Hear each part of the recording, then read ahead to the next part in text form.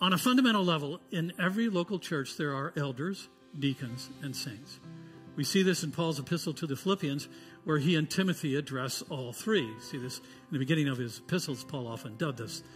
He says, Paul and Timothy, servants of Christ Jesus, to all the saints in Christ Jesus at Philippi, together with the overseers and deacons.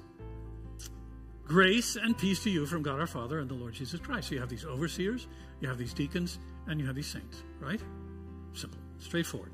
Note that the term saint, however, means any believer who is a member of the church, not the veneration of specially recognized believers like Catholicism, okay? Make sure you understand that. You're a saint. You may not act like one, but you're a saint, okay?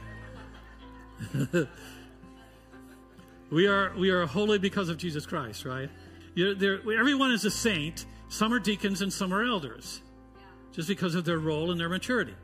We also know from Acts 13 that the local church can have believers who are recognized for one of the fivefold ministries.